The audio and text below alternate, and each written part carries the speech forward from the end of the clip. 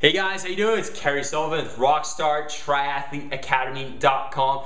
Today I'm giving you some Ironman Triathlon ideas and tips so you can go out there and have a great Ironman Triathlon. So the first thing is, on the halfway mark, when you get your special needs bag on the bike and the run, the halfway mark isn't always the halfway mark, and you need to really look at the course map to see where it is and be aware of this so you have enough fuel to get yourself to that point.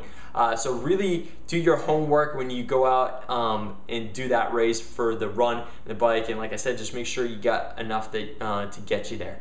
The other thing is, wetsuit strippers are there, and they're not always needed, and they can actually slow you down if there's a line to use them. So, coming out of the water, you can start stripping off your wetsuit, and if you get there and people are, in line to get their wetsuit stripped off, just strip it off yourself. It might be the quickest way to do it, and if you get really good at actually taking your wetsuit off, it will be a quicker way to do it than just have them strip it off a lot of the time. So practice that, and come race day, you'll be ready for any kind of situation, and you don't necessarily have to rely on other people taking your wetsuit off for you when you do an Ironman Triathlon.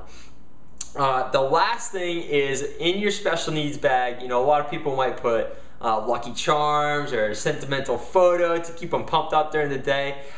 Don't expect to see that again. A lot of the time the special needs bag is, you can say sayonara.